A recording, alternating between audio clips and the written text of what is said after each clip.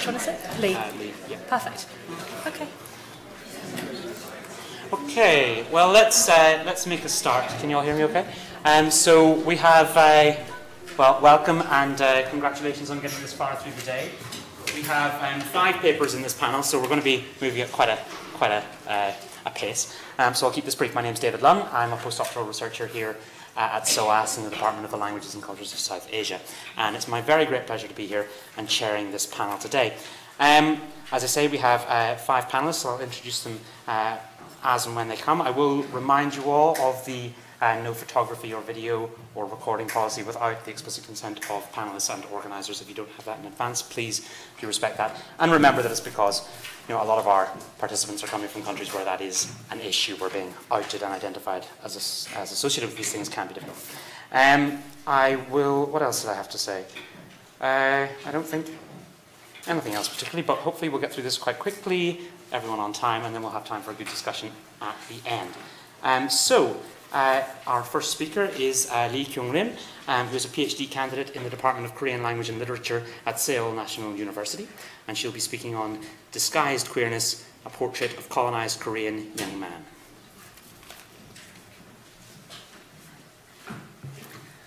Hello. First of all, I'd like to say thanks to the committee, the convener, and fellow speakers and the audience that organizing this conference and giving me an opportunity to share my idea with you. My major is Korean modern literature, especially early 20th century fictions. So my argument focuses on specific Korean contexts and theoretical methods like representation in literature, modernity, post-colonialism, or decolonialism. I guess the texts I analyze here are not at all familiar to you, so you probably never heard of anything about whom I present about. But I believe that by giving you a sketch on the representation of queerness, in this case homosexuality specifically, in certain colonial contexts, I hope to share some insights about how queerness worked under those contexts. And as you see, English is not my first language, so if I say something odd or sound odd, please look past it. My presentation is about Lee Kwang-soo, the man in the photo, and his representation of homosexuality. He is one of the most problematic figures in the history of Korean literature. He was a monumental writer, a passionate independence activist, and also a national traitor. During Japanese colonial period from 1910 to 1945, he gained a great reputation as a best-selling writer and influential intellectual.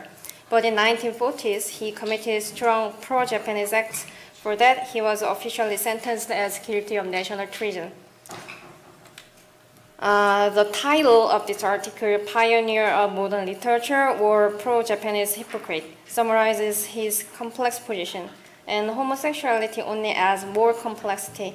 Homosexual motives in his works has been treated like something should be ignored or underestimated in most part, because they seem to damage his reputation as a symbolic national writer. But to me, questioning about the nature of his sexuality seems to be a secondary matter. After all, his time was before the discourse on homosexuality, and our interrogation cannot reach to him. Regarding homosexuality being a key feature in his early works, I believe the meaningful question for now is to ask what the representation of homosexuality enabled him to do. In the paper, I try to review the context of it and understand why his first work must have been written in empire's language and why homosexuality was denied and disguised later. M.Phil Foucault suggested that homosexuality is a constructed knowledge grew out of a particular context in the 1870s Europe. In this context, homosexuality is defined as an abnormality. European sexology was brought into Japan in early 1910s and into Korea about a decade later. Lee Kwang-soo wrote his first work just before the introduction of it. Meanwhile, in Joseon Dynasty's culture, which is a strongly Confucianism, pre-modern form of Korea, non-heterosexuality was put outside of discourse. because it was irrelevant to the reproduction of a clan, which was a crucial task in Joseon society. So on this ground, homosexuality existed as a sexual possibility, though it was considered as something that cannot be recognized openly. But the representation of homosexuality in his first work, Is It Love?, did not stand on this ground. Is It Love is a story about a love between boys. Back then, he was a 17-year-old boy studying in Tokyo. What this text focuses on is the feeling of love, not the homosexual love. Is It Love shapes Moon-gil, the main character, as a subject experiencing intense emotions such as expectation, frustration, anger, despair, and everything. Love appears as a summation of these various emotions. Moon-gil's sense of self comes from its emotions inward, from questioning oneself about them. The title of this story, Is It Love?, codifies this very process of shaping oneself as a possessor of internality. To Lee Kwang-soo, being modern subject means to be a self-regulating subject, possessor of its own peculiarity. He thought that the foundation of it is emotion. He defined the literature as a writing, including emotional factors, and regarded emotion as an essence of modern art. The problem is that it does not exist in his homeland. The absence of love and art meant that to be a modern subject, you should go to the empire. In this string of thoughts, you can easily notice the internalized colonialism. To a boy from a colony, the modern was sensed through three figures: a student as a new social stratum, love as a new emotion, and literature as a new art. He depicted himself as an ensemble of all of three in his diary, which was published 16 years later. But you can also see the nationalistic sense of identity in this diary too, like hatred toward the Japanese. From his point of view, Japanese empire was a very ambivalent existence. It is a place where he imitates the colonizer, but cannot transform into one, as Homi Bhabha suggested. The reason he accepted love, including homosexuality, can be rather simple. Homosexuality in empire appeared as a love between students, as the most modern kind of relationship. He accepted it from the specific Meiji student culture. In this model, one of the most distinctive features is the image of idealized beautiful boy. But what intrigues more is that in contrast to the representation of male homosexuality was a physical one, homosexual relationship between female students was recognized as a spiritual one. Pure relationship between girls appeared much closer to love as a new modern emotion. Sexual body is hidden in Is It Love, in contrast to intense emotion that cannot be distinguished easily from extreme friendship. The idea of beautiful boy from male student homosexuality culture and emotional stresses from female one conjoin in this story. As a part of imperial student culture, homosexuality inscribes otherness on the colonized, making it a hybrid subject. The dilemma started from right there. It means that the colonized needed to depend on the empire to be modernized. The reason Is It Love set the stage in Japan, the object of love as the imperial, is being written in empire's language, needs to be put under those contexts. The fact that desire, which was described in his diary obviously, is concealed in Is It Love raises another problem. In his diary, he tried to bleach its homosexual nuance by combining it with a love for a girl and put love and desire both in the category of heterosexuality. However, in this diary, even in heterosexual contexts, sexual desire is described as a devilish one. The inseparable duality of love, physicality, and spirituality raises a dilemma to him. Is It Love evaded this dilemma by putting a boy in front, hiding a sexual subject, but this strategy quickly fails. One of the causes is that love for the nation became a major theme, as a great love is identified with a love for the nation, transcending individual relationships. Sexual body, which is individual in its nature, is needed to be expelled.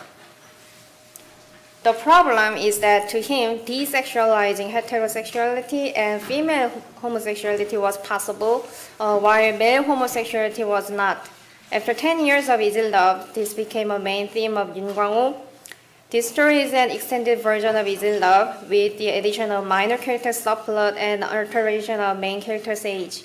He changed the boy into a young man and exposed a sexual body in front. The way this text treats homosexuality is partially related to the gendered experience of it in Korea at the time. Female homosexuality was understood as a spiritual one, as a transitional one to no more heterosexuality, while male homosexuality, which was identified with abnormal physical desire, was defined as a pathological flaw that should be removed or subdued. But more problematic feature is that the colonial nuance in the representation of homosexual body. In Junwon, the minor character subplot, the failure of the imperial homosexuality model based on the age difference between a boy and a youth becomes clear. The reason is that the boy, Junwon, is satisfied with emotional intimacy, while the Japanese young man pursues physical desire beyond it. What Lee Kwang-soo did in Yoon Kwang-woo was to deny the homosexuality shaped under the empire's context by concluding that it cannot be desexualized. From this point of view, Yoon Kwang-woo can be understood as his own way of decolonizing self. The ambivalent modern representation of homosexuality itself can be examined in case of him. Representing homosexuality was a modernizing self-mechanism, but representation of homosexuality itself was modernized as a pathological one. Even Lee Kwang-soo kept justifying homosexuality by insisting that why we cannot just love a beautiful person, man or woman. But at this stage, homosexuality is received as a spiritual love, which can be extended to the nation easily. Though desire, which interrupts the extension, cannot be easily expelled from male homosexuality that he accepted. To conclude, homosexuality straddling colony and empire made him torn between desire and mind. Okay, thank you.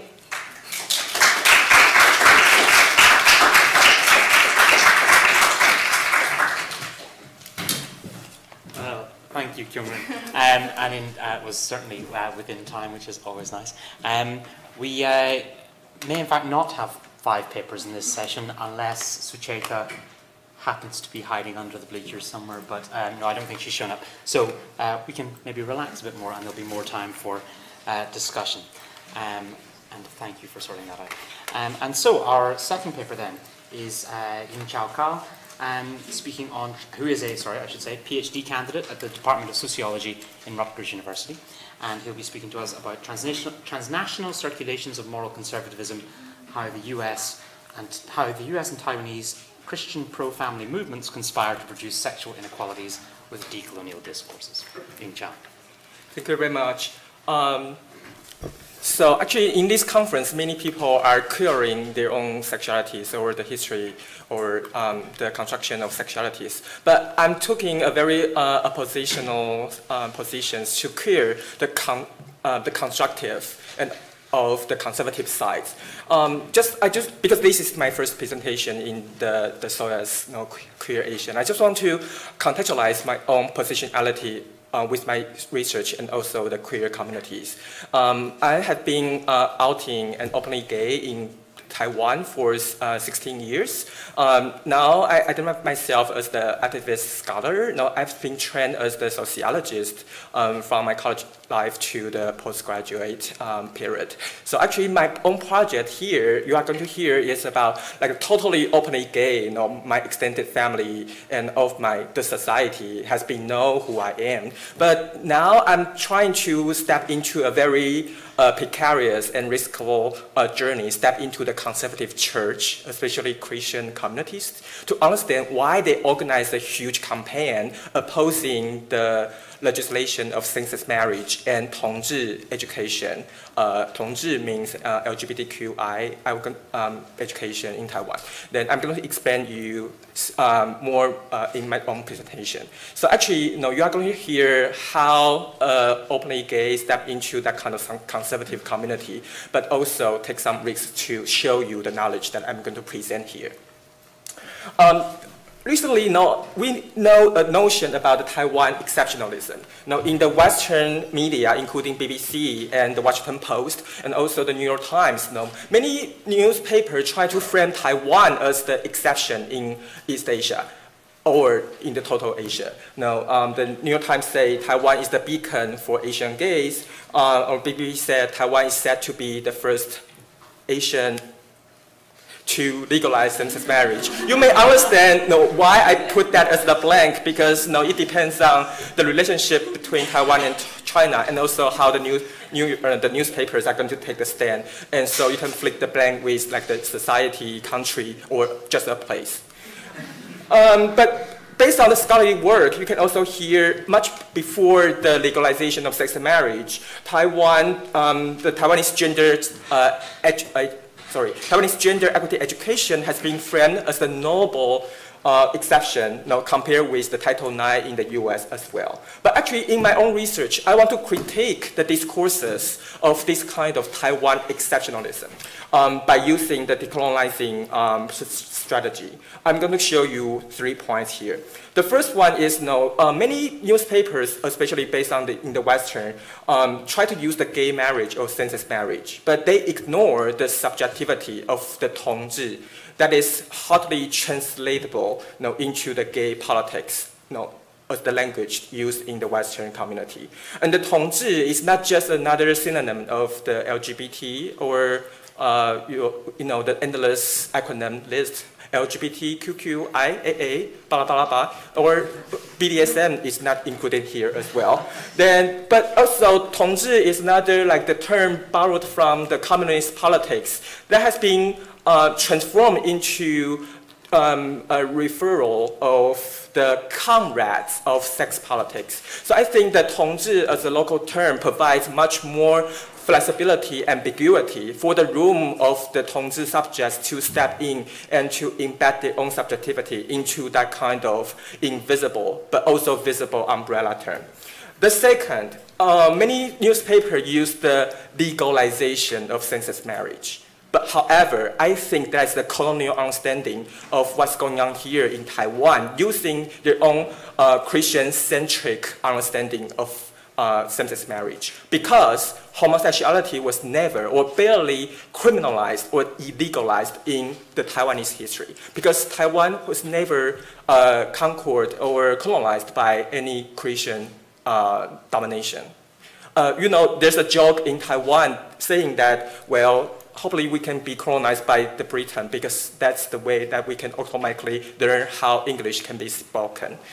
However, based on this kind of history, Taiwan does have many religious systems that they appreciate or affirmatively recognize homosexuality or homoeroticism. For example, you have a transgender Buddhist deity called Guan Yin. He or she can be male and female, or gender neutral. Or Mazu, a goddess belief, that's totally against the patriarchal belief in the Christianity. Another way is that kind of Western imagination about the Taiwanese program is the Euro-American centric and progressive lineal temporality ignores the Taiwan's the long-term history borrowed from the Chinese and the Japanese history that affirmed the homoeroticism. And that kind of affirmation has been erased and ignored under the expansion of Western modernity and the colonization. I will quickly show you the history. Actually, the Western media's portrayal about the Taiwanese exception totally ignore or underestimate the backlash of the legalization of same-sex marriage and the implementation of 同志 education. Like as early as 2 decades ago, there's a True Love Alliance calling against the implementation of Tongzi education. And now Taiwan has the first Christian-based party in Taiwan, which wins the vote of 1.69%. For those who understand the homosexual subculture in Taiwan, you may understand what are the sexual meaning of 169, like 106, which means the anal and the oral sex. But God's makes it so amazing. So, but actually, no, I'm trying to think about more deeply about the Taiwan exceptionalism. Now, if you learn from the Adam Zick, who is the well-established sociologist that like Heidrich frequently cited, her model showed that there are the three major macro level of the factors that can positively increase people's attitude to homosexuality and also increase the likelihood for a country to pass the same-sex marriage, which are the stable democracy, a stronger economic development, and also lack of Christian domination in a country. And Taiwan fulfills all of the three characteristics. But Taiwan was not legalized same-sex marriage yet. So actually, I think the other theoretical side of Taiwan exceptionalism is Taiwan should have legalized same-sex marriage, but why it isn't? So actually, we should flip the question and to think about what are the social forces that stop Taiwan to be the country that has been recognized same-sex marriage. But we should not only look for what are the social factors that make Taiwan so. Based on the literature review, we can find some like the politics or the economic explanation, also the globalized cultural war, which I have no time to explain more deeply, but I will be very glad to answer your question in the Q&A section. But I want to show you another deeper understanding about how the conservative of Christianity has been embedded within the transnational and global religious network that can provide the partial explanation why Taiwan has been procrastinated and stalled in terms of the legalization of same-sex marriage.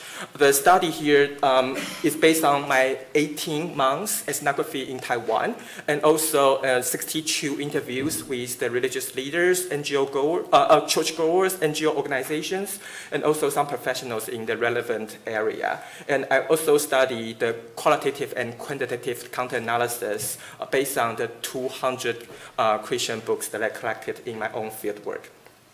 I'm going to give you a quick vignette about a small story. This is the letter that I observed in the 2011. A letter saying that it's a letter to the school officials traveled from the United States and translated to Taiwan. And the letter said, like many homosexuals, especially the homosexual youth, can be easily treated after they step into their own adulthood. And there's no scientific evidence that an individual is born gay or transgender. Homosexuality can be treated and there's no risk about that. Of course, we can find many problems about this letter. But I'm very curious, at the beginning, is the translation correct, or where does the so-called scientific knowledge came from? So I used the very basic literature review techniques to find there are many problems within the transnational genealogy of this letter. First, actually, the NARS is notorious religion-based in the U.S. that's been produced the knowledge against homosexuality. But also all of the researchers cited here clarify their own research that they are not against homosexuality, and there's no intention that they want to cure homosexuals, as the letter said.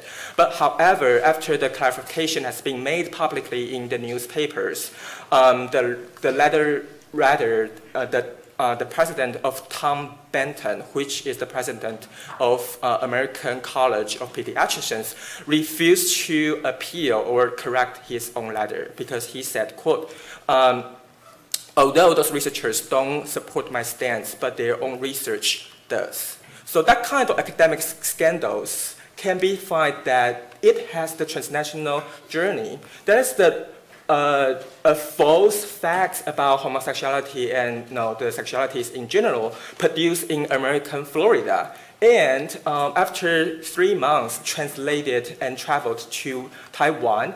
And sadly, in the same month, the false facts about homosexuality was replicated back to Hong Kong. And after another half a year, those stories occurred in the Protestant area, but after half a year, it went back to Taiwan, but stepped into the Catholic regime. Then the same wrong message has been traveled back to the American continent. So that's just a vignette or just a tip about the iceberg of the transnational Christian conservative network.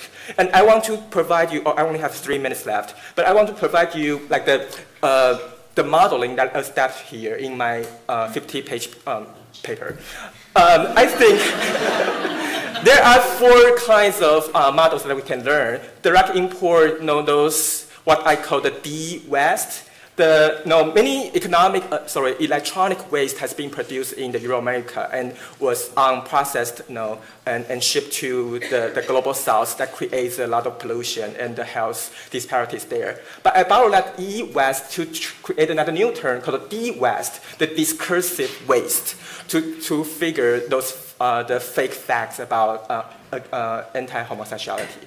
But those D-West have 4 kinds of transnational circuits that may influence the Taiwanese Christian conservatives that study, but also may diffuse around other Asian countries. From the perspective of Taiwanese Christian conservatives' perspective, the world map is not geographically proportionally portrayed in the way it should be, because they only magnified those countries that can borrow from the conservative ideologies and the objects. For example, France provides the symbolic system. As you can see, this part is the Taiwanese campaign, and this part is the France. They use a very similar binary color system, and they only portray and worship the ideal type of family, of course, monogamous, heterosexual family. And it should be 1 man, 1 woman, and 1 boy, 1 daughter. Not 2 boys, not 2 daughters, but 4 persons there, maybe 1 dog in American context. And they also use the mass mobilization repertoire in front of the national monuments. And the second, they use the German ideology, because based on the German constitution, the definition of marriage should be monogamous and heterosexual. And that is the way how the Taiwanese Christian conservatives support their own argument that separate but equal is exceptional. So actually, they maximize the German model, but shrink the France and also the UK model. They totally ignored UK in their own world map. And the US is another complex story, because at the same time, as I show you the D-West travel, some institutions constitutionally and continuously create the anti-homosexuality discourses has been highly cited by those Taiwanese conservatives. But also, it is not just about discourse, it's about the whole ecosystem.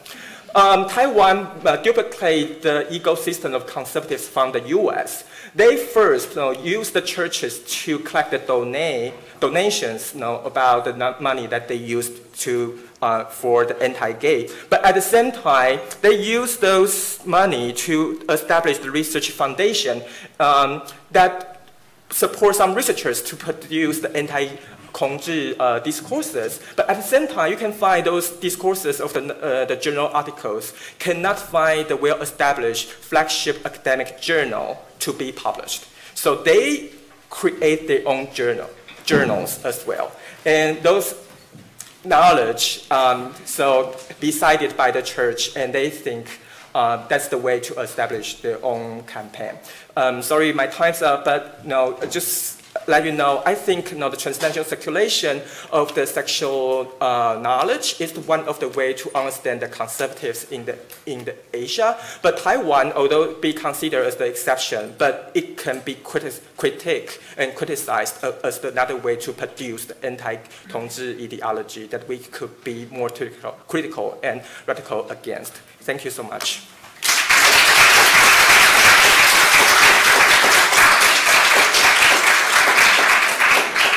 Thank you, Ying-Chao. That was another very stimulating paper. We shall move on to... So our third of 4 papers will be Tamara Megaw, who is not speaking with her co-author of the paper who couldn't make it, Wijaya. And Tamara has her MA from in Development Studies from the Institute of Social Studies at Erasmus University in Rotterdam, the Netherlands, and will be speaking to us on challenging coloniality in psychological academia and the pathologizing of the LGBT community. Tamara. Thank you, David, for that introduction, and also thank you to the organising committee of Queer Asia. It's a pleasure to speak here today. I think I'll be following on some of those themes in the last presentation about knowledge flows, so that was really stimulating. So to introduce myself, I'm based in Indonesia for the last 5 years. I'm originally from Australia, did my master's in Netherlands, so a bit of a mixed identity. And I wrote this paper in collaboration with my friend Firidan, who is Indonesian nationality. We both focus on gender and queer studies. There's a picture of him here, so you can feel he's also in the room. And he's wearing traditional Javanese clothes there. So in Indonesia, there's systematic marginalization of the lesbian, gay, bisexual and transgender community. So I'm using this term LGBT. Queer is not really commonly referred to in Indonesia. And it was touched on in this morning's presentation as well, a bit by Ben. So since 2016, there's a dramatic increase in negative public comments, including the Minister for Education. He said that the LGBT community should be barred from academic institutions and should not be given room to conduct their activities, and that LGBT people corrupt the morals of the Indonesian nation, while a university is a moral safeguard. There was also comments by the Indonesian Psychiatric Association that categorized transgender people as mentally disordered, and that homosexuals and bisexuals were in danger of developing a psychiatric disorder unless they adapt to norms, being heterosexual norms. Also in television talk show, Indonesia Lawyers Club, a psychiatrist, Dr. Firiansyah, showed the Indonesian Psychology Handbook as an argument that homosexuality, bisexuality and transgenderism are mental illnesses. And he's a promoter of correction therapy. So this is occurring in the context of possible criminalization. And the bill has already gone through judicial review and is in Parliament with some fragments still being discussed, but it doesn't look hopeful. And this will also affect heterosexual couples who are not married. So in 2017, there's a growing violence also. In April, police in Surabaya conducted a raid on a hotel room, arresting 14 men and forcing them to undergo HIV tests because it was allegedly a gay sex party. And more than 140 men were arrested in a gay spa in North Jakarta, I think it was last month in May, under a new ambiguous anti-pornography law. So this discriminatory labelling of LGBT as a sickness by people who work as professional psychiatrists and psychologists is very damaging. Their opinion is regarded highly because they are considered as experts on sexuality and cognitive behaviour, and they're also in a position where they are giving counselling, and that cannot be done safely with professionals who regard people outside of sexual norms as mentally disordered. So we wanted to look at in our research about how homophobic discourses are being produced and reproduced by psychology academics, and how does psychological academia in Indonesia perceive the LGBTIQ community in Indonesia. Another aspect of this is that in Indonesia, historical communities used to celebrate a diversity of sexualities. And we want to look at how this change came about. So we explore those questions. and look at how heteronormative discourses on sexuality have their origins in Western forms of knowledge. So the hegemonic knowledge systems endeavoured to assure that heterosexual orientation always fits in societies. Thus, homosexual courtship and mating or other sexual orientations are often not embraced in the same way as normal, natural and biologically fit in human relations. And we draw on reference here to Foucault. The power and legitimacy of heteronormativity as a social order is based on its claim to nature. Diverse human sexuality is neglected in many disciplines, including psychiatry, and this leads to the creation of a dualistic understanding of sexual difference of bodies and sexual orientation. And Foucault-Sterling argues that scientists create truths about sexuality through their daily lives, through experiments and medical practices. Thus, expert knowledge on sexuality contributes to shaping sexuality's forms and its social organization. Before the colonization era, Indonesia's history has demonstrated the various gender identities and expressions in divergent ethnic groups of the archipelago. These include Bisu, Kalalai, and Kalabai from Sulawesi, and Tomboy from Sumatra. And it shifted in the Dutch colonial period when they tried to impose the gender binary by policing of gendered behaviour and sexual activities. So the colonization lasted around 400 years. Long after independence, around 1970, medical and psychological terminology from the global north introduced the term of homosexuality in Indonesia. And since then, heteronormative ideology has become stronger. So just a note on our methodology, that we are not seeking to make claims at the scale of the psychology academic field in Indonesia or even at one university, but we did focus on the Faculty of Psychology at Universitas Indonesia, the national university that's top ranked and oriented to research and training. And we reference to the experiences of 3 people, lecturers and students, who were involved at that department. And these experiences were gathered through informal conversations with the research participants. So some of the results that we had, I would like to go through with a bit of reflection. So Foucault proposes a relational view of power, that power creates its subjects through the production and reproduction of social norms and constructions of institutions or groups. The powerful create regimes of truth that frame the boundaries of the categories of debate and what is considered knowledge. And we find it here useful to look at discourse and it being constituted by the configuration of power, knowledge, and control of the truth, and how we can use that tool to analyse the psychology department or psychology discourse and how discourses shape the fields of action.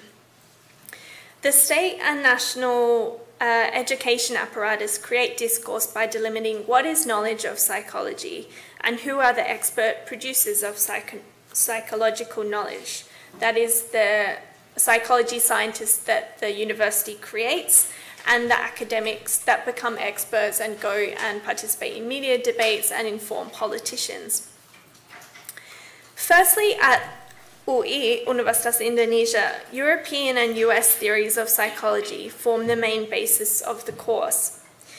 And the course of gender and sexuality are not taught as individual courses, but it's infused throughout, particularly mental disorders and sexual disorder courses.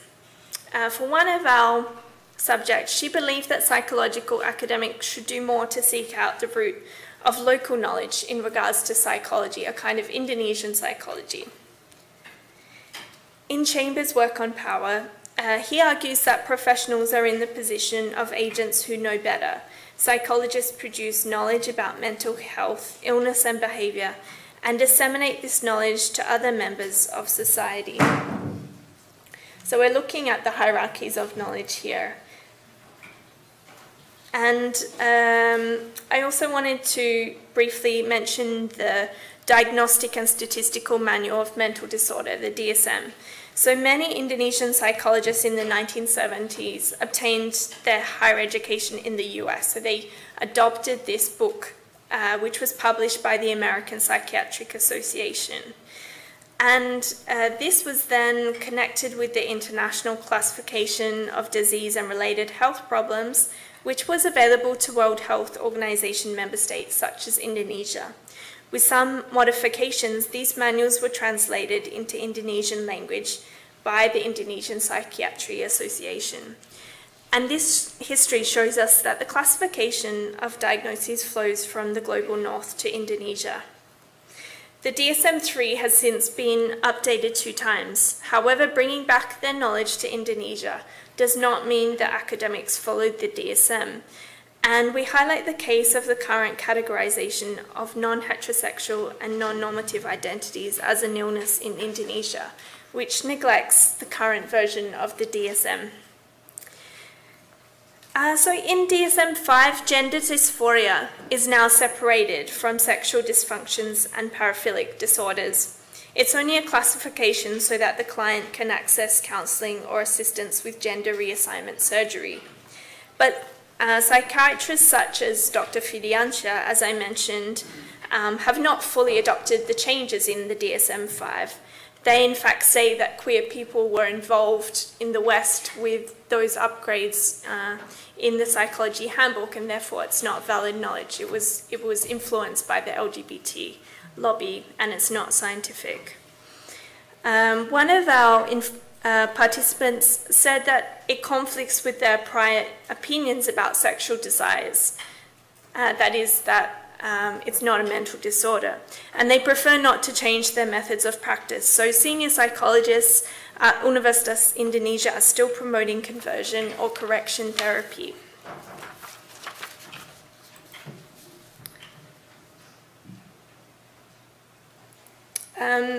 I'll skip here to talk about political homophobia.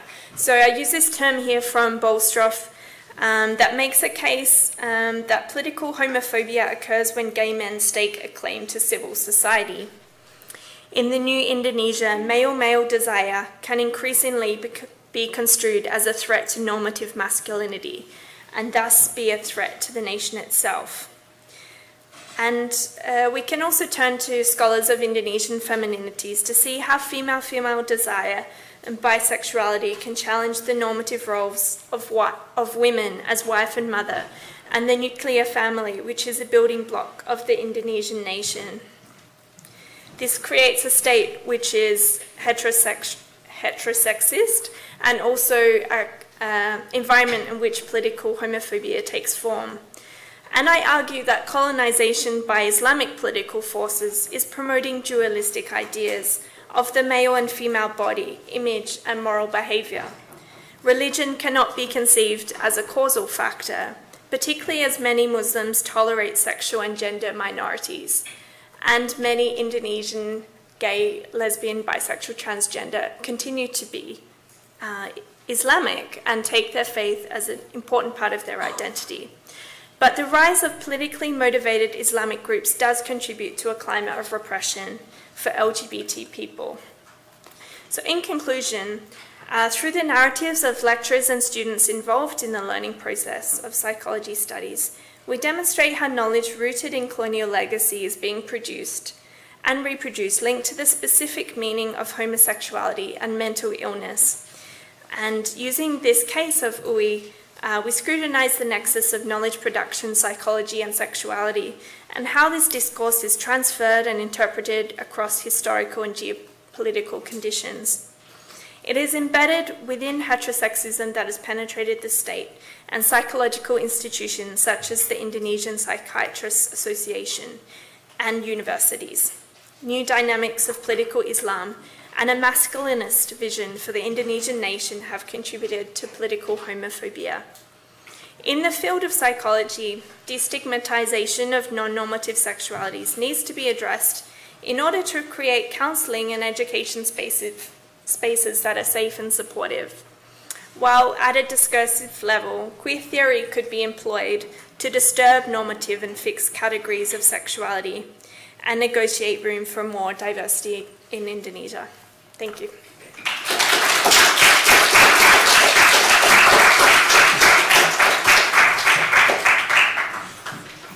Thank you, Tamara. Another paper and another keeping to time. I don't need to worry about these things at all. So, unless Suchaita has made an appearance, no? No one in the room called Suchaita or wants to give a talk? No.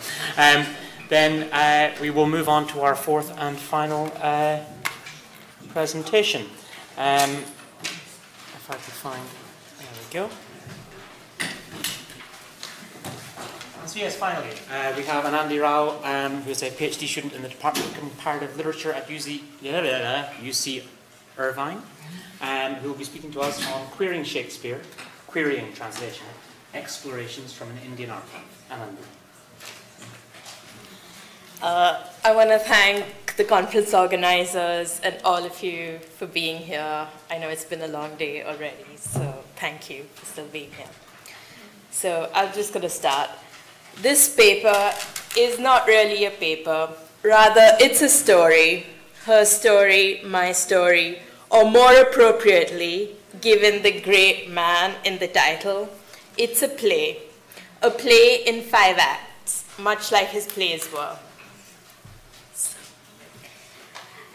Act 1, location Sahitya Academy Library, New Delhi, July 2016. This story begins with a sketch by R.S. Naidu, a sketch of Shakespeare and Kalidasa holding hands. Shakespeare in his quintessential English gentleman's attire and Kalidasa in Indian garb, or to put it more accurately, in feminine Indian clothes. This coupling, so to speak, puts into relief the binary oppositions between East and West, India and England, colonized and colonizer, and feminine and masculine, that have haunted and continue to haunt post-colonial studies. This image is also one where a potentially queer relationship is reimagined in a heteronormative manner. It is an image that wouldn't be out of place in what Jay Kumar calls, quote, an Orientalist visual economy, where, and I'm continuing the quote here, the feminization of the native male body was all too common. But this sketch was not drawn by a white British colonist, right, but by an Indian. And while the implications of this are beyond the scope of this particular paper, I just wanted to state it out here. And then I use it and its metaphorical possibilities as a starting point for my explorations on translation, gender, and Shakespeare. So I want to note here that William Jones, as like several people like Vasudha Dalmia have pointed out, that William Jones, the Indologist and one of the founders of the Asiatic Society, was the first to identify the genius of Kalidasa with that of Shakespeare. So the Kalidasa becomes thought of as the Indian Shakespeare, right, in the European imaginary. And subsequently in the Indian imaginary too. So what do I mean by this? And here I'm drawing on Tejaswini Niranjana's work to refer to an Indian imaginary that has accessed the Sanskrit texts via English translations done by the early Indologists. So like a lot of people, including me, like I don't know Sanskrit, and a lot of the translations that we have access to are like within this, or were produced within this Orientalist framework. And Niranjana, when she analyzes the role of William Jones, she writes that the most significant nodes of Jones's work are A, the need for translation by the European, since the natives are unreliable interpreters of their own laws and culture. B, the desire to be a lawgiver, to give Indians their own laws. And C, the desire to purify, quote, Indian culture and to speak on its behalf. So C is really important here for 3 reasons. The first is the idea that I discussed about how we access the Shakespeare-Kalidasa link via Jones, And this image is probably a product of this kind of reception of Kalidasa as the Indian Shakespeare. The second is the idea of purity and how, ironically, given the discourse in translation studies, which I'll come back to, the translation is the act that which purifies, right? So translation is purifying Indian culture.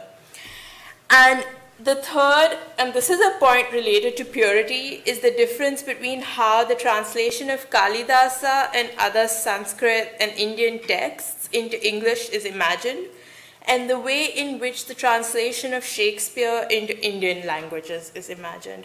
So, and that becomes the opposite of purification.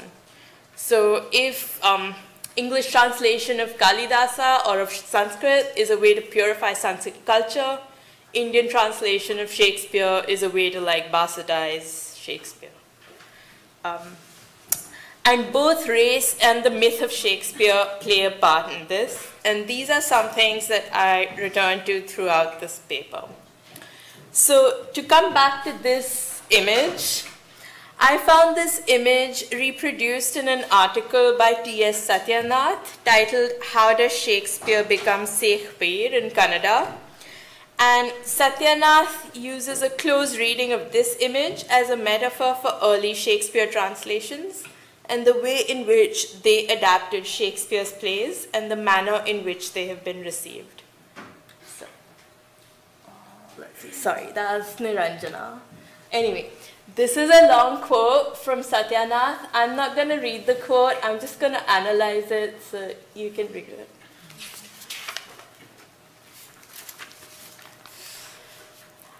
So Satyanath is suggesting that at first glance, the early Shakespeare translations, much like Kalidasa in the image, seem inferior, inadequate, and unauthentic.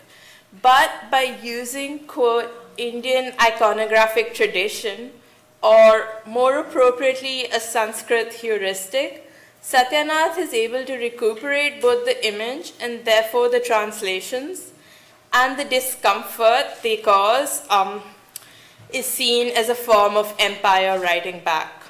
What is not called into question, however, is the appearance of inferiority, and the fact that this inferiority is clothed in what is thought of as being feminine. Also not called into question is an interrogation of why a woman, a Mem Sahab, a Dore Sani don't, and indeed could not belong in this image. This so-called harmonious East-West encounter must have been between Shakespeare and Kalidasa. Furthermore, regardless of the quote discomfort, I mean, after all, it's like nothing stronger than discomfort, there seems to be something benign about the image, about the encounter, about the translations. Perhaps because it's at the level of like culture, or because it's associated with the genius of Shakespeare. And these are some things that I return to. So Act 2, abstraction, or more precisely, the disciplinary boundaries of something called translation studies.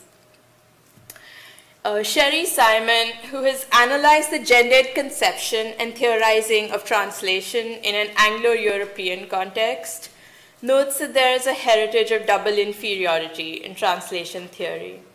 This double inferiority refers to the fact that both women and translators have historically been positioned as the weaker figures in their respective hierarchies. So the image of Shakespeare and Kalidasa seems to play with this notion of double inferiority. Kalidasa has often been thought of as the Indian Shakespeare, even though historically speaking, given that Kalidasa is thought to have lived in the 5th century CE, Shakespeare ought to be known as the English Kalidasa, right? But be that as it may, if we look at Satyanath's reading of the image as a metaphor for translation, Kalidasa representing a translation is seen as inferior, both because of the gender presentation and to add another dimension to Simon's formulation due to racial inferiority. That is to say, Kalidasa is not presented as an English woman, but as an Indian one. So here I want to call attention to a question that Christopher Larkosh brings up in his work, and he asks, how is translation as a gendered performative act inextricably configured within a constellation of other trans terms, such as transnationality, transit, transculturation, or transgender? And this is a broader question that I'm thinking about in my work. But for this paper, I want to ask the question, how does translation as a, quote, gendered performative act that exists within this constellation work in the service of the creation of this like phallocentric myth of Shakespeare? And I also think here that it's worth highlighting the work of Anjali Arondekar and Geeta Patel, who in their article Queer Impossible use translation as a way to interrogate the geopolitical limitations of the imaginary of queer studies. And I think using Larkosh's question in tandem with Arondekar and Patel, I think there is a way to use a critically queer perspective in order to decolonize translation as a concept and the ways in which it is theorized both in Asia and the West. And this is something that I would love to get feedback on. And related to this, like I just read an article in the newest issue of Words Without Borders. It's by B.J. Epstein, and it's called Querying Translation, with querying with the 2 E's of queer. And so she highlights the relationship between translation and queerness rather persuasively. But then she also asks the question, quote, there are feminist or post-colonial translation strategies, so why not queer ones too, end quote. And I think this is something that goes back to the keynote panel, really, about thinking, like, what do we mean by queer? And there is a queer imaginary that excludes, that sees the post-colonial as being different, and like, how do we not get into those categories, I suppose. So Act 3 is Streets of Bombay, 1920s. I'm not going to go into this, but I just wanted to leave this image with you about how he sees, like an Orientalist description of Indian adaptations of Shakespeare on the Parsi stage. Let's see. And I think the one point I want to highlight about this is the fact that Shakespeare is described as benign, right? And this harkens back to the harmony of the East-West encounter that Satyanath alludes to.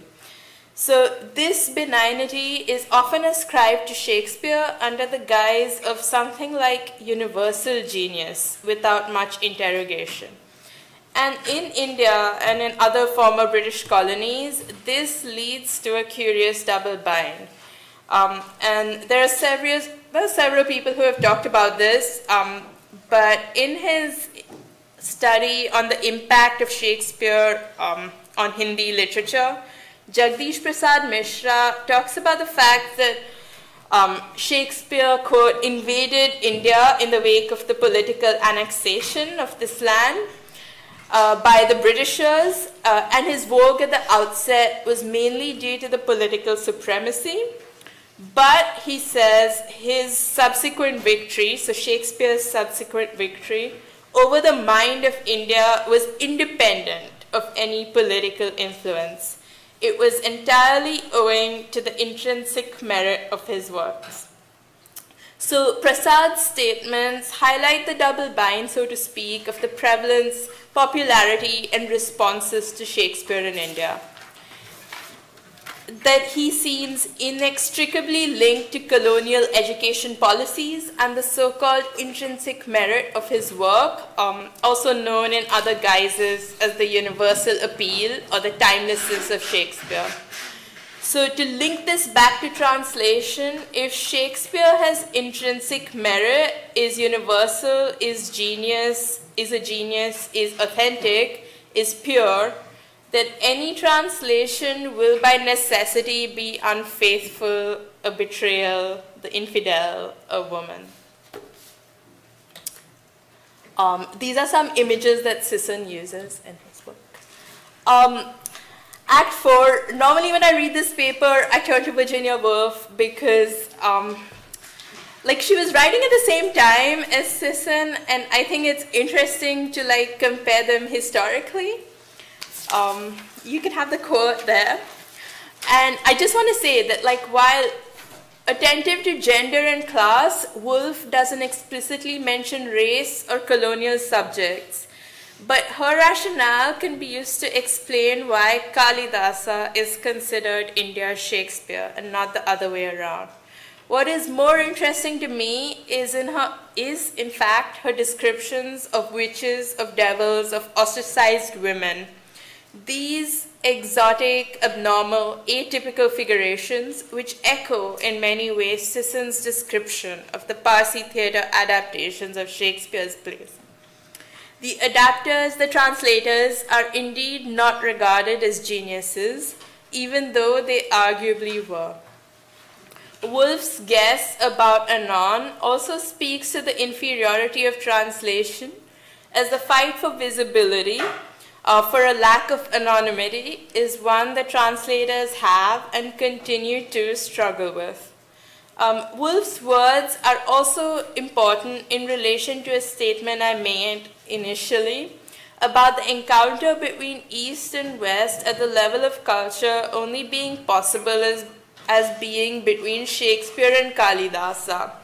Just as Judith Shakespeare was improbable, so too a female Kalidasa, and even if they would have existed, they wouldn't have been recognized as geniuses, just as the Parsi theatre adaptations are dismissed as being unfaithful.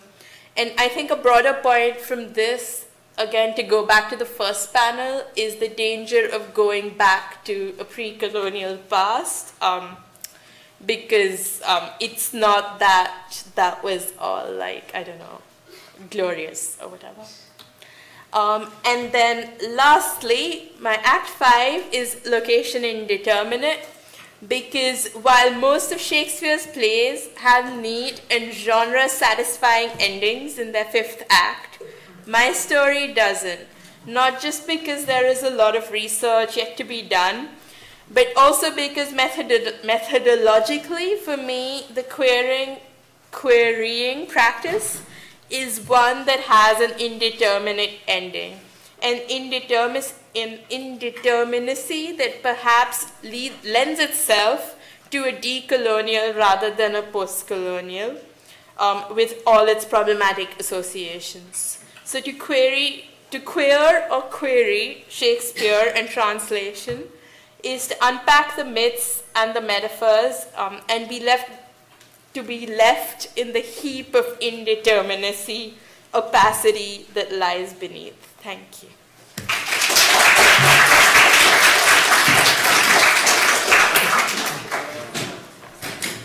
Mic around again. Oh, okay.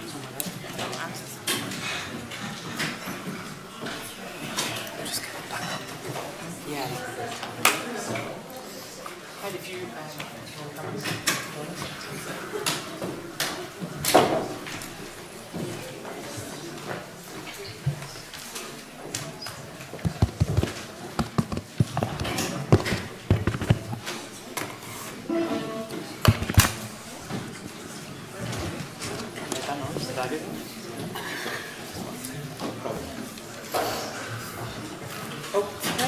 Okay, so we have, thank you all for some excellent papers. We have some good time for questions, especially since we lost a speaker. If anyone sees Suchaita, let us know. Is that working too? Yeah, that's better. So I invite, accept questions from the audience. I will encourage you all to please raise your hand, I'll pick you, give us your name or affiliation very quickly, and please do keep the questions brief and to the point so we have a chance for everyone to ask them. I'll also encourage you to try and ask questions or address them to as many of the panelists as you feel might have something to say on it. That saves me from having to try and do that. But it's not, I think there's lots of interesting connections, although they're not necessarily apparent, that we can draw out between the kind of array of themes and the geographical range that you've covered in your papers today. So please, questions for the panelists. Yes.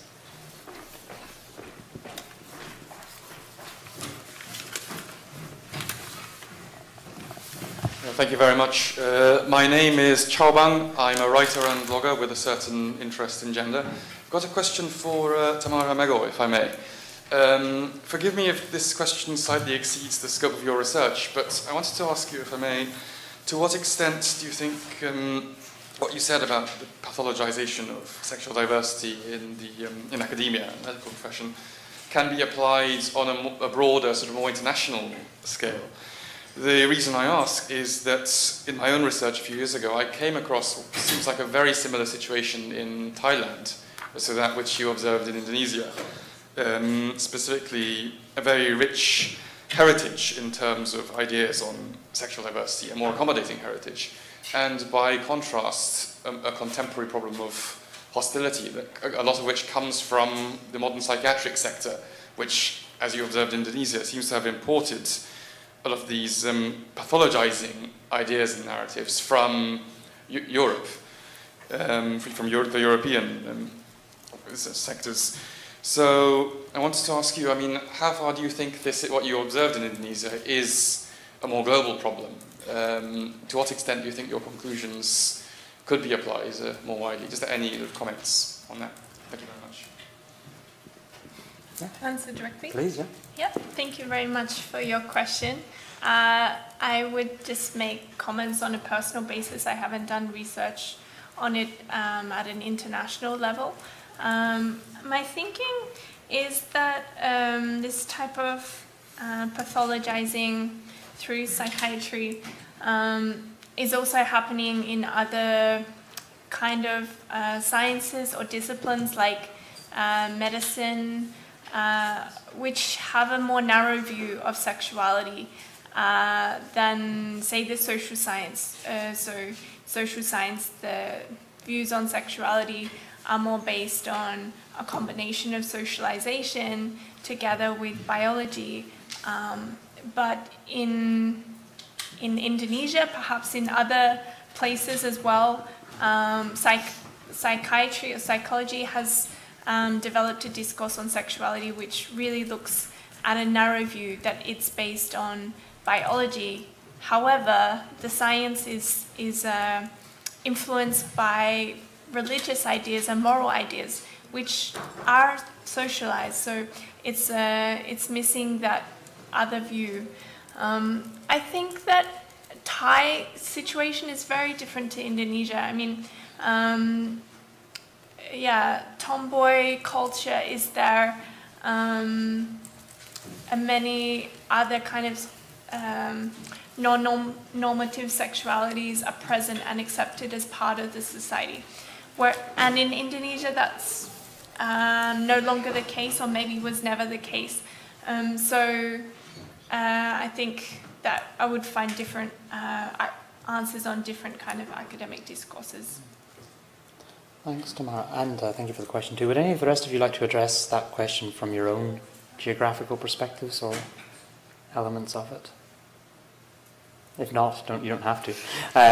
Though I am struck, and I was struck in your paper, Tamara, by this idea that,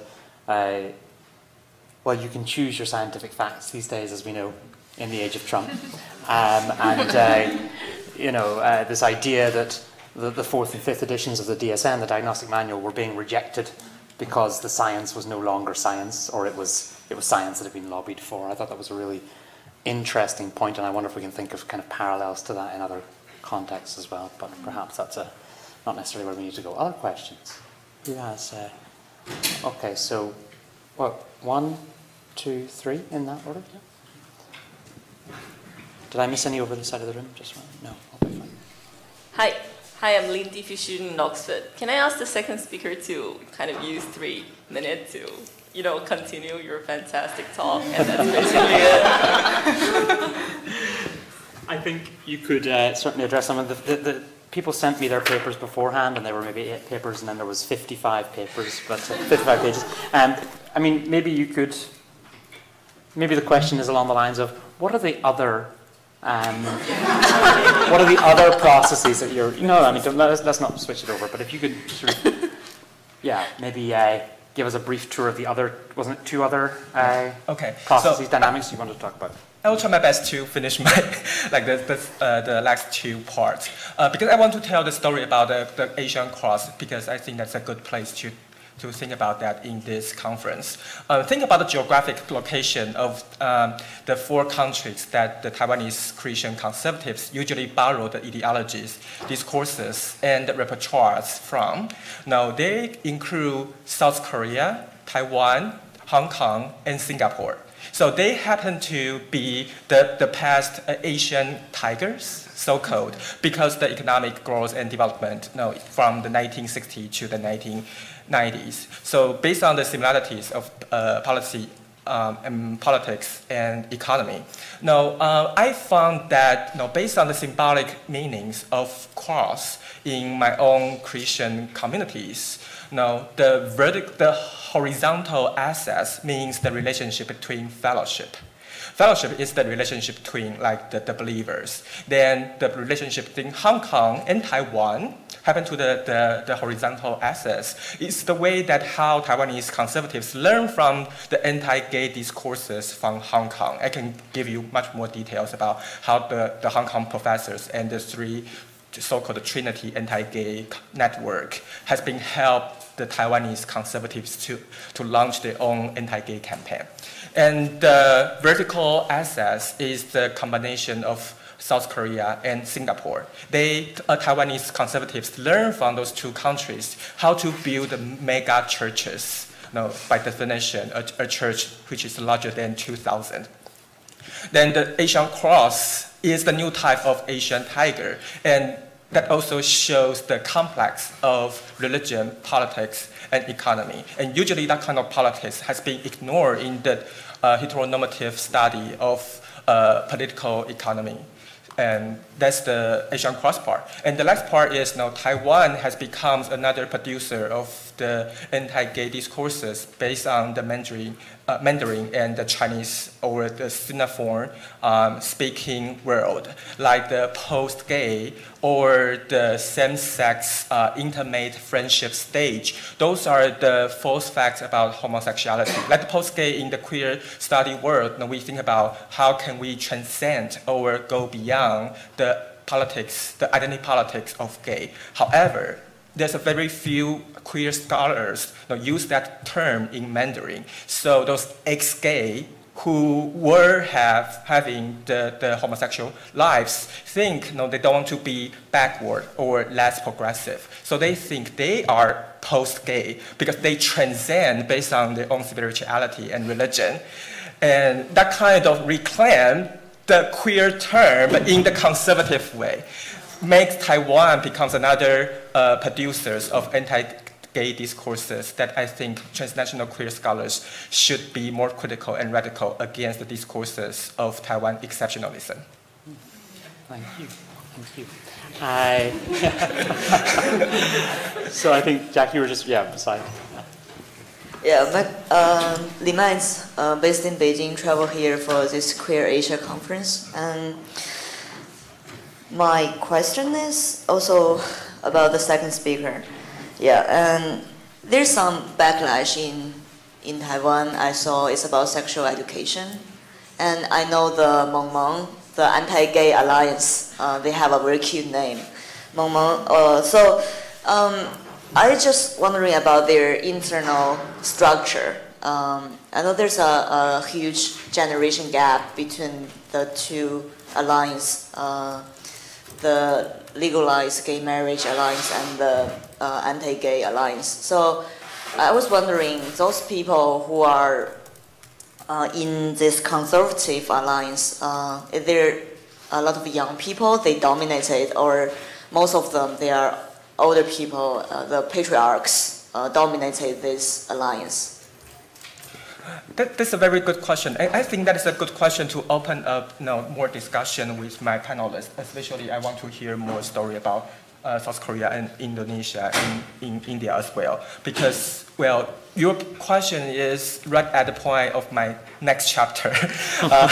about the structural or the mobilization organization of the Christian conservatives. The Presbyterian, evangelical, and charismatic churches are the core of Christian conservative campaigns in Taiwan.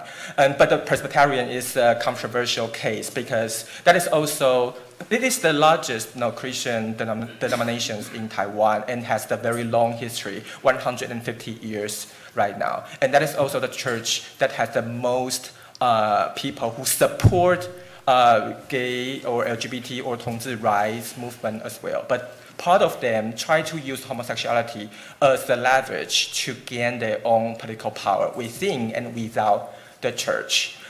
At the same time, they appropriate the Christian confusion and the heteronormative ideologies to expand their own alliance or coalition, because they do collide with each other, with other non-Christian followers. So now they try to use more ideology like tradition, unnatural, heteronormative family is the only family that we should adapt. And now you say, no, they hit at the soft spot of Taiwanese economy, because compared with the rising star of China and Vietnam, Taiwanese economy is not that stable. It's in a very precarious condition.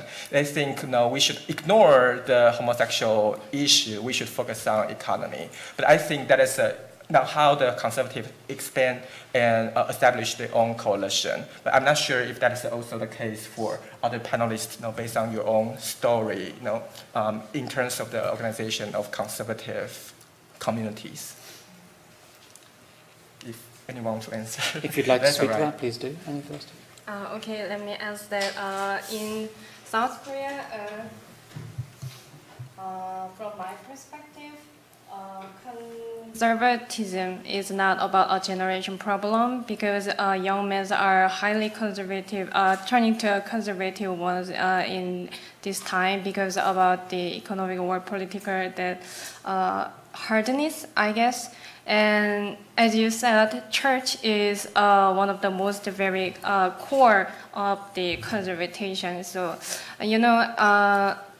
just a month ago, a soldier who had sexual intercourse with fellow soldiers, both were men, and they were convicted, they were sentenced as guilty of sexual perversion, because military law again forbidden that kind of sexual relationship between males. So it is not illegal in most, how can I say, general law, but military law forbids it. So it's kind of, I think that shows a distinctiveness of South Korea, which is still have North Korea in our heads. So yes, in South Korea, I guess that is the sketch.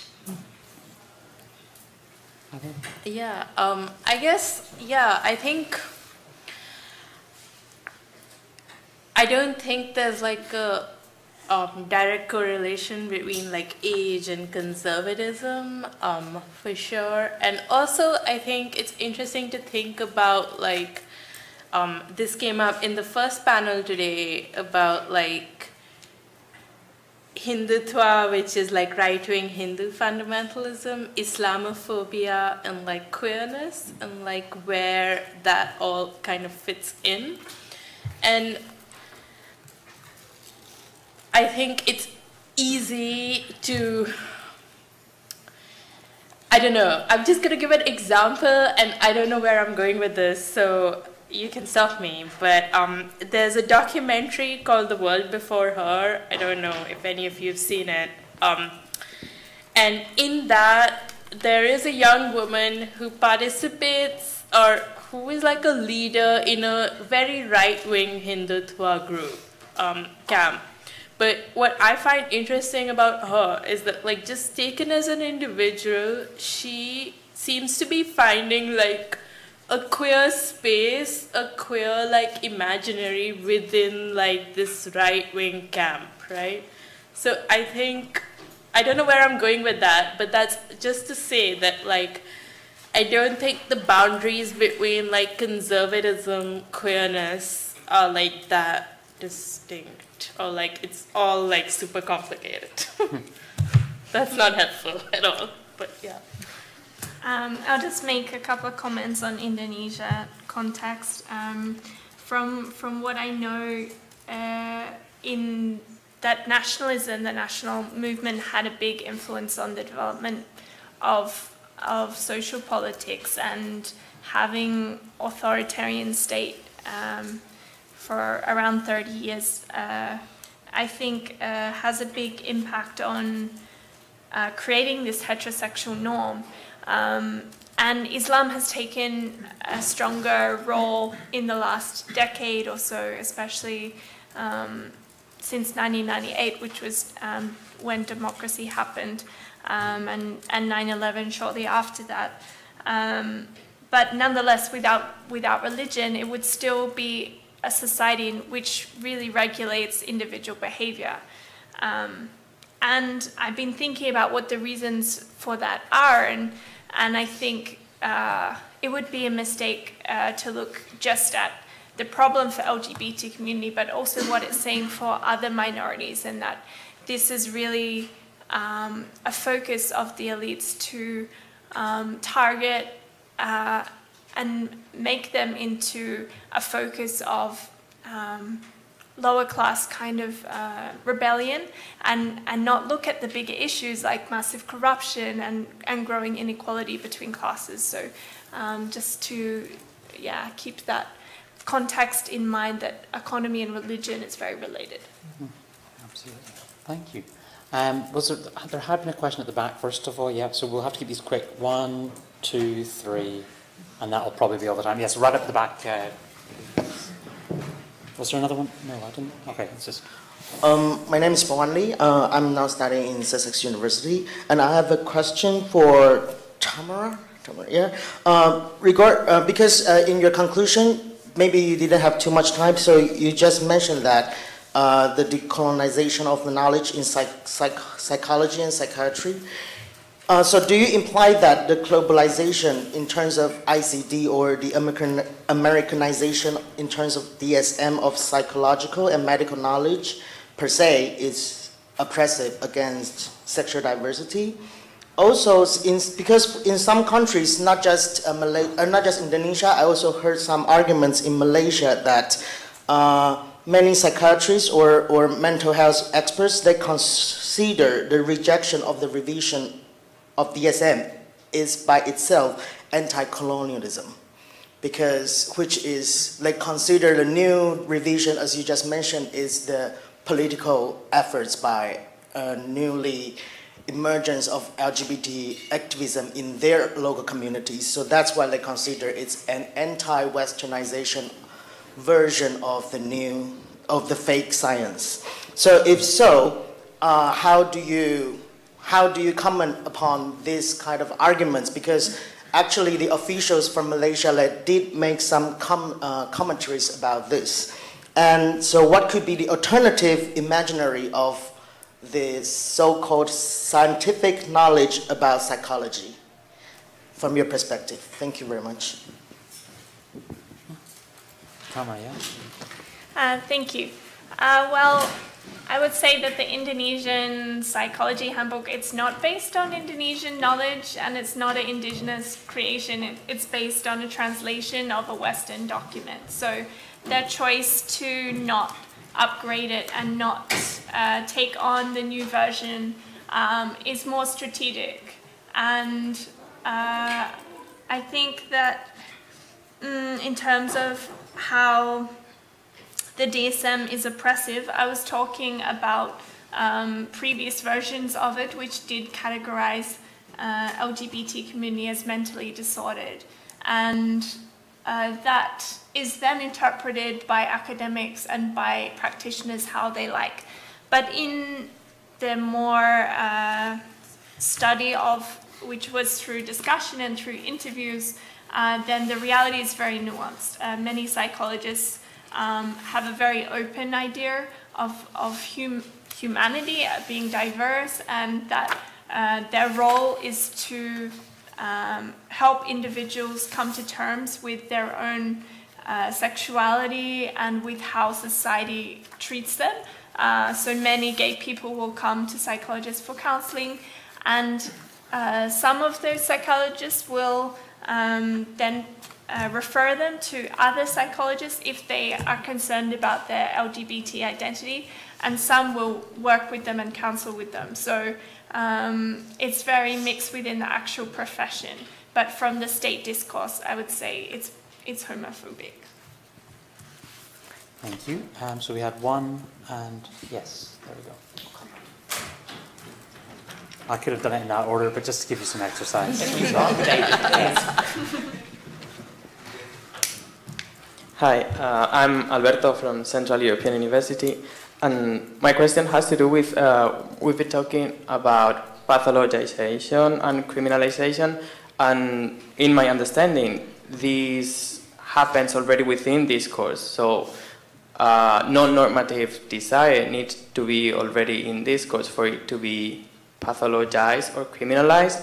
And I wonder how you navigate this in your research, particularly in the case of Taiwan and Indonesia, when I think you've said that in the past it was not criminalized, or like non-normative desire was more varied and allowed. And I wonder if you think that this not criminalization, it means that it was allowed, or the level of tolerance was higher, or if you think that being outside of discourse at all is even worse if the goal is acceptance and tolerance. I just want to know how you deal with this in your own research. Thanks. Maybe a brief response from all of you to that might be quite fun. So we have four quite different regions. I need to think about this, so I'm going to like some.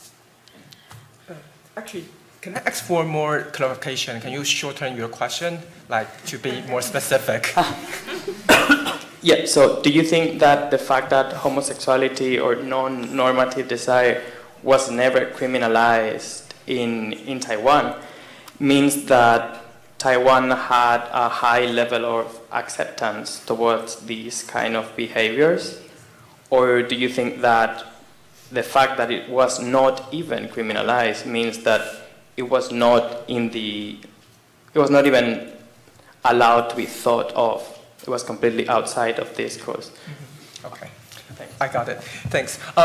To answer your question, I want to tell you a very brief story about the past, what's going on here in the past century.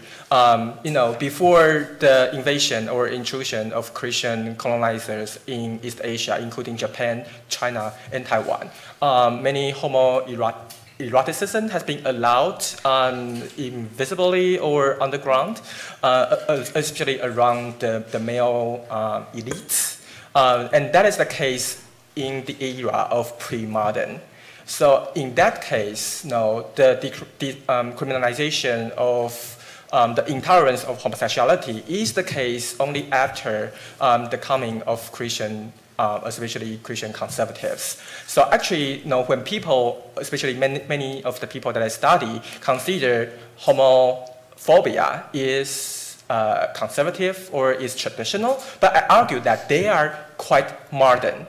Actually, the homophobia is the creation and the invention of modernity, the westernization of modernity, and that insert into the DNA of the imagination of people in Taiwan and their own imagination about what is the tradition. And they erase all the traditional imaginary into the textbook and also the ideology. That's my way to answer your question. Kyung-rim, would you like to say something about this as well? Because it seems quite...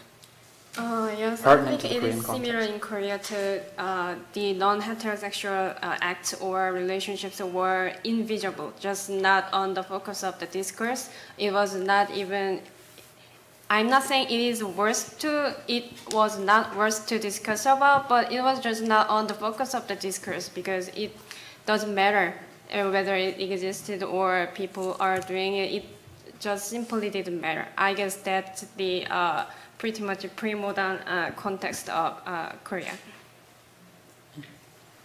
No pressure, but if you have anything to say, you're welcome, either of you. Yeah, I guess to link it to translation, I just want to say that, like, the Western conception of translation, which is inherently heteropatriarchal, I think, is closely linked with Western notions of modernity, with Western notions of the nation state, and did come, or like, its perversiveness now is a result of colonization. And I think, so that's one point, but at the same time, I'm very of also like fetishizing like something that is pre-modern uncomplicatedly. Okay, you don't have to if you don't want to, Tamara. Because we have one more question in about, well, minus 1 minute. Yeah, so. let's move on. Okay, final question. Yeah, it was.